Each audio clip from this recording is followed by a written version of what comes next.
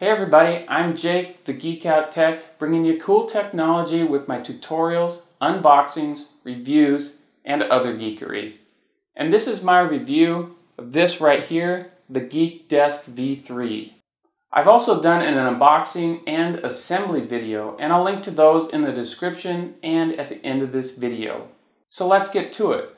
The reason I got this desk was for my wife because she has sciatic nerve issues, and it can get painful for her while she's sitting at this desk for long periods of time editing her YouTube videos and helping me with mine.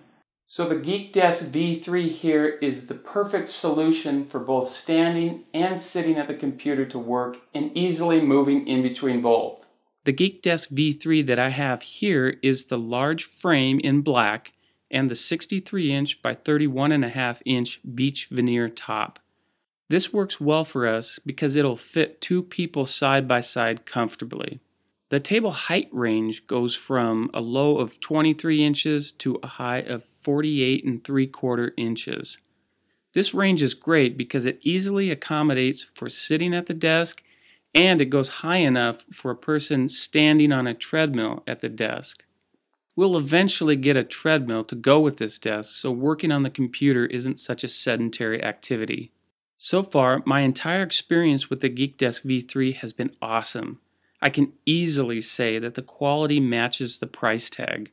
It showed up at my house in great condition, it was packaged well. The packaging can definitely withstand the normal abuse of shipping. If you want to see how it's packaged, click this annotation for my unboxing video. The assembly of the desk was very easy. By far the hardest part of assembly was putting in the screws that attach the base to the tabletop. That did require a little bit of strength, but I think most people will be able to handle it. The directions say to visually center the frame on the desktop, but I took it one step further and I measured it out to be more precise.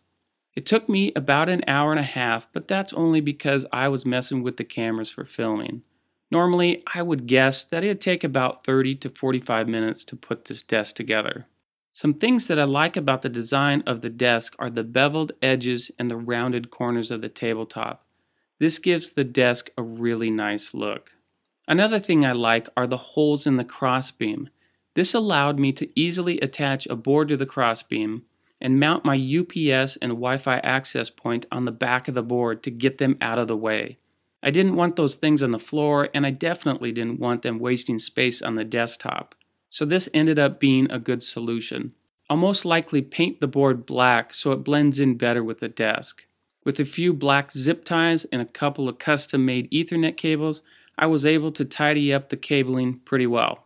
And a geek review is not complete without a critique of the manual. And yes, I follow the manual. You can take my man card away if you want, but I don't mind. Overall, the manual is good. I'll rate it a B+. Here are a few suggestions on how to improve the manual. Show and talk about all parts. There were washers that came with the M6 screws, and they weren't mentioned or shown in the manual. This caused me to have to go back and put a couple in that I missed originally. In step 2, the control box image is flipped horizontally. In step 3, 2 of the M4 screws are shown much smaller despite being the same size, which makes it kind of hard to see them.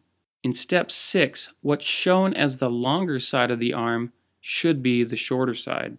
Like I said, nitpicky details that don't really cause any problems assembling the desk. So in conclusion, the GeekDesk V3 is well worth the 5 weeks it took to show up.